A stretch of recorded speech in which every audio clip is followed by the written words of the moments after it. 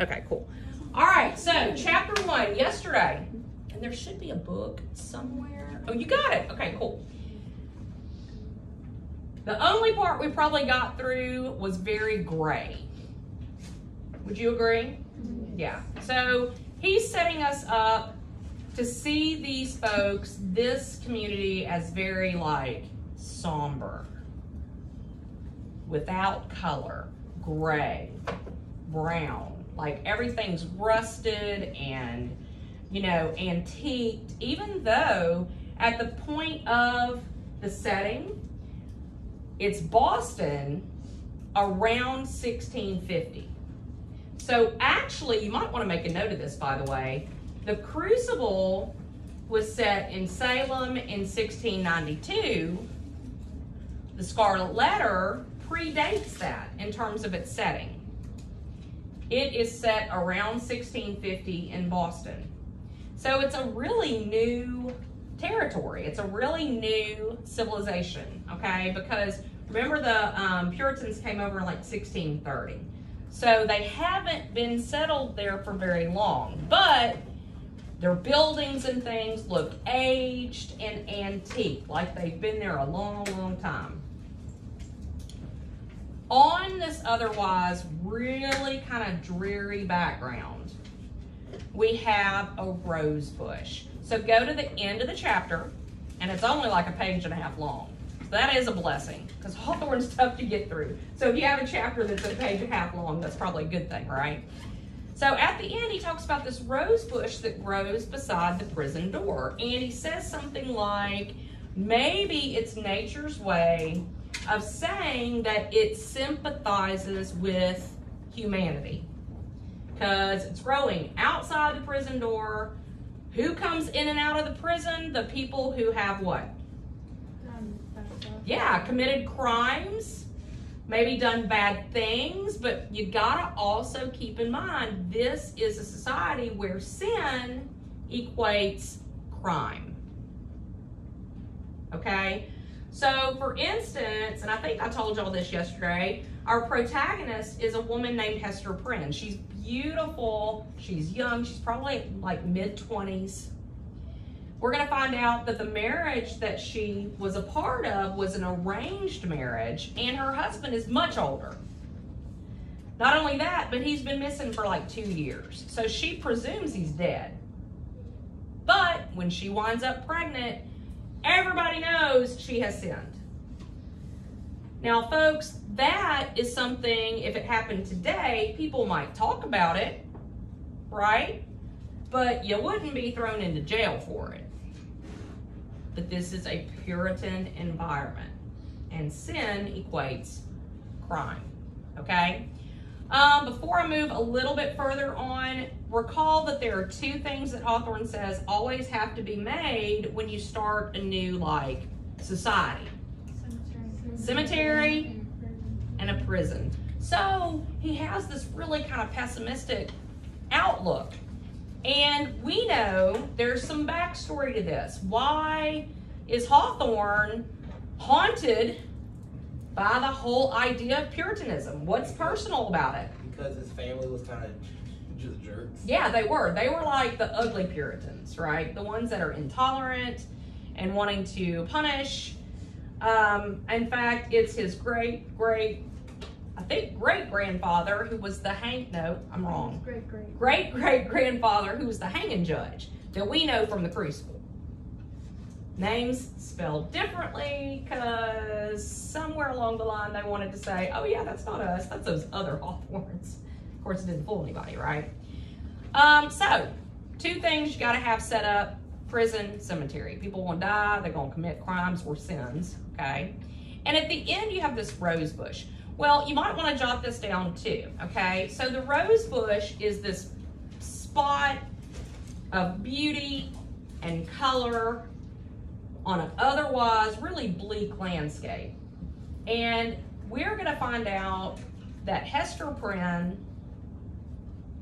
is this beautiful, remarkable young woman who does not blend into the pack. So she is symbolized by the rose. okay? In fact, when we get into chapter 2, we have all these people, really the whole village has turned out because they are surrounding the prison, because on this morning, the prisoner is going to come out of the prison and they want to be there to see it. Guys, public humiliation was a thing. It was not just a way to like correct someone, but it was entertainment. So you have people coming out because they're bored and they want to pass a good time. And their way of doing that is to see this person who is publicly shamed. And Hester is going to have to go out there holding her infant, because her infant was actually born in prison, okay? And they're going to see how she reacts to all this.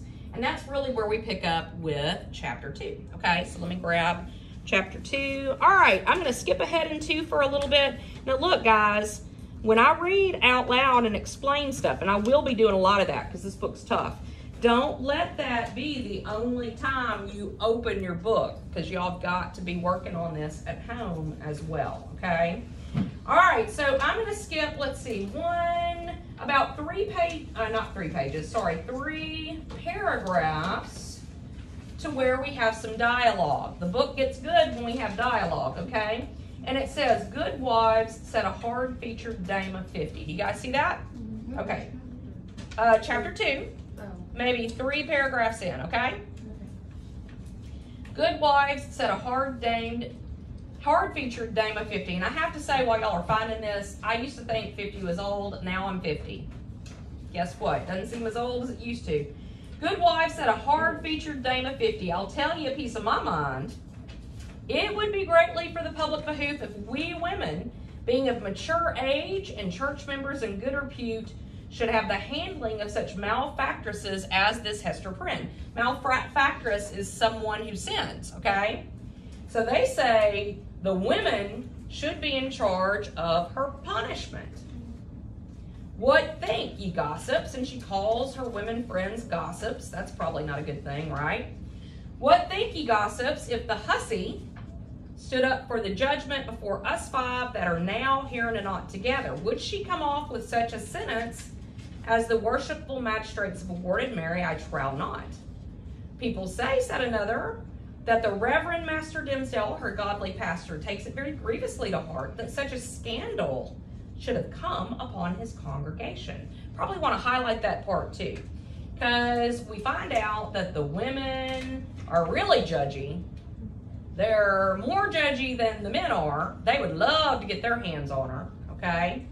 And we also find out that her affair with whomever, because she's not talking about who the dad is quite the scandal, especially within her church. Okay? The magistrates are God-fearing gentlemen, but merciful overmuch. That is a truth. Added a 3rd autumnal matron. At the very least, they should have put the brand of a hot iron on Hester Prynne's forehead. Madam Hester would have winced at that, I warrant me, but she, the naughty baggage. Little will she care what they put upon the bodice of her gown. Why, look you, she may cover it with a brooch or such other like heathenish adornment, and walk the streets as brave as ever. Ah, keep highlighting, but interposed more softly a young wife holding a child by the hand. Let her cover the mark as she will, the pang of it will always be in her heart.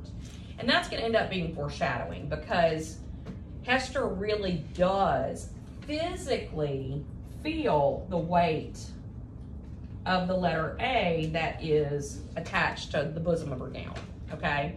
But the first women that speak think she's getting off too easily.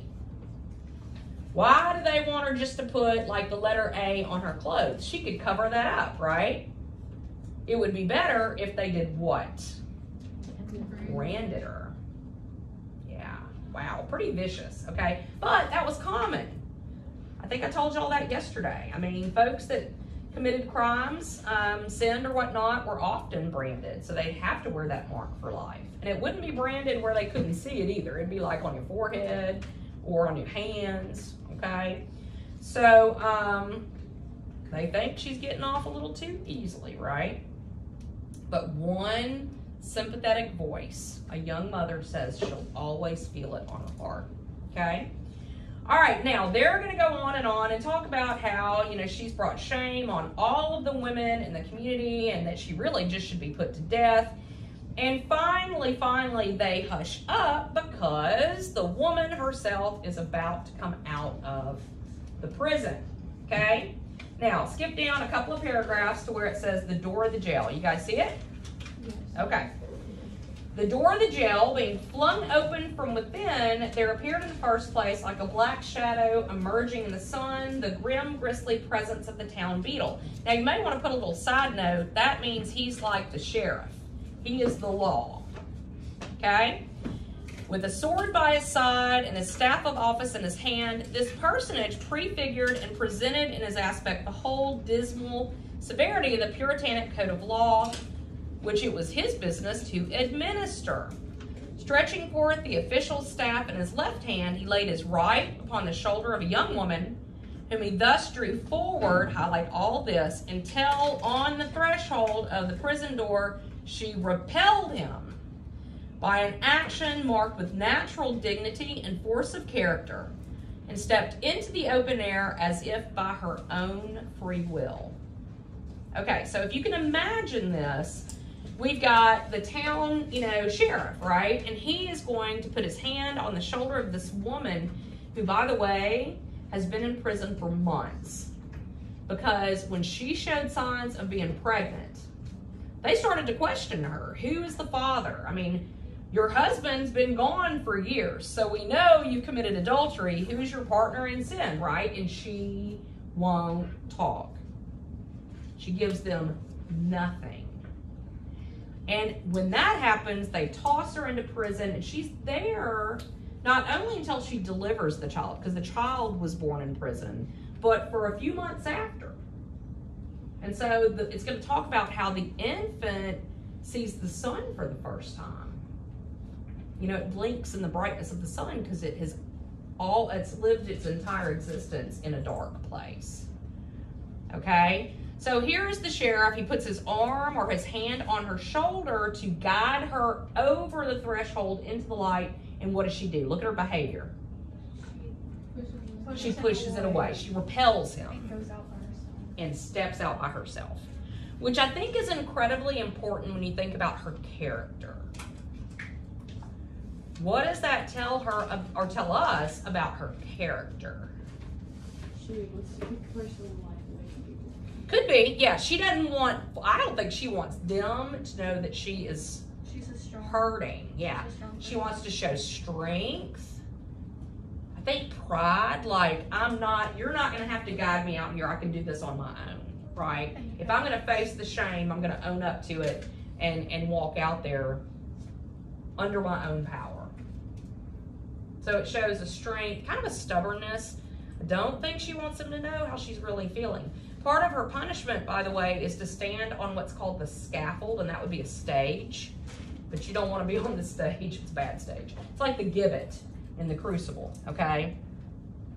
She's going to have to stand before her former friends and neighbors. Like, these are folks that she went to church with. These are folks that have been good to her up to this point. And she's going to have to stand there holding that child for 3 hours as they just kind of look at her and, you know, of course, judge her and such, right? And it's going to hurt her, but she doesn't want them to know how it affects her.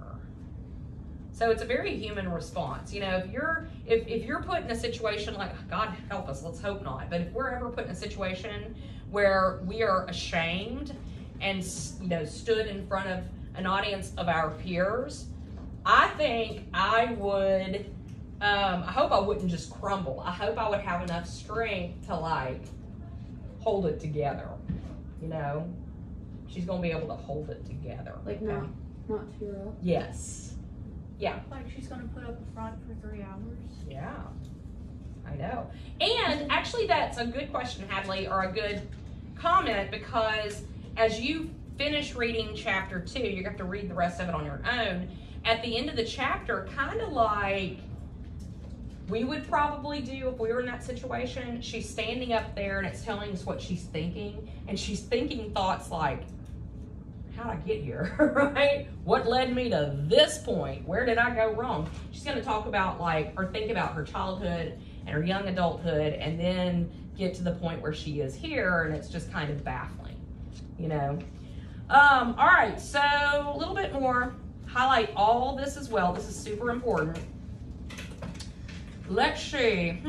She bore in her arms a child, a baby of some 3 months old, who winked and turned aside its little face from the too vivid light of day, because its existence heretofore had brought it acquainted only with the gray twilight of the dungeon. When the young woman, the mother of this child, stood fully revealed before the crowd, it seemed to be her first impulse to clasp the infant closely to her bosom. Not so much by an impulse of motherly affection as that she might thereby conceal a certain token which was wrought or fastened into her dress. In a moment, however, wisely judging that one token of her shame would but poorly serve to hide another, she took the baby on her arm with a burning blush and a haughty smile, and a glance that would not be abashed, would not be crushed, looked around at her towns, people, and neighbors. Okay, so her first instinct is to take the baby and do what with it? Hold it so that it is covering the letter. But what does she realize? This is key. She's like, they're the same. They're the same thing.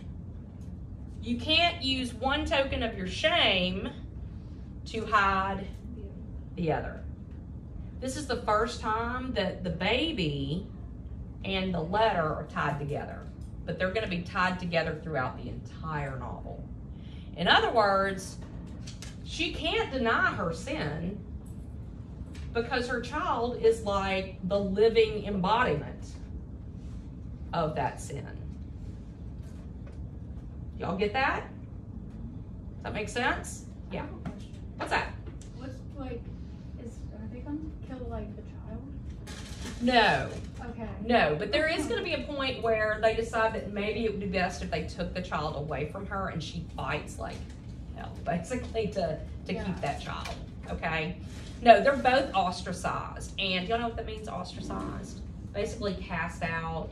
They're not welcome. They're not a welcome part of the community anymore. And Hester Prynne, the mother, is very purposely going to find a place to live that's on the outskirts of that society, because she's been cast out, but truly, she doesn't really want to be a part of them anymore, because those are not the nicest people. So it gives her kind of a sense of independence too. But we're getting ahead of ourselves. Tonight, y'all are going to need to finish reading chapter 2 so that we can talk a little bit more and I can get you into 3. And again, I cannot talk about every single thing, even if I wanted to, because I don't have that kind of time, so you have to put your time into it at home. Right now, though, we're going to shift gears a little bit. Yesterday, I gave you a poem that was called The Author to Her Book, and it is by Anne Bradstreet. I need you to take it out. You're going to spend the rest of the hour basically explicating this poem. And y'all, explicating is just a fancy word of saying explain. You're going to take it like a line at a time, or maybe an idea at a time, and put it in your own words, okay? And basically get to the heart of this poem. This is a poem that I usually do a Socratic seminar on, but we can't physically move into circles to do a Socratic seminar. So we're going to discuss it, but I need y'all to be fully prepared. So tomorrow I might do like a real quick check and get y'all to hold your papers up, and if there's not like writing all over it, I may take points away from you. Okay, so you need to like dig in. Here is a hint, eyeballs up. This is Anne Bradstreet. Remember her first collection of poems? How were they published? By her brother-in-law, that she didn't even know about it till they already had been published and people had started to kind of comment on them, right? So you need to keep that in the back of your mind, because the title is The Author to Her Book. The book is like her collection of poems, but what you're going to see is that this poem works on 2 levels. It could be a mother talking to her child, okay? But it's really an author talking to her work that she feels like she's like, you know, giving birth to. Does that make sense?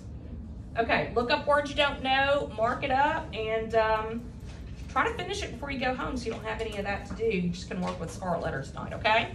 Everybody's got a copy of the poem? Good job. Get to it.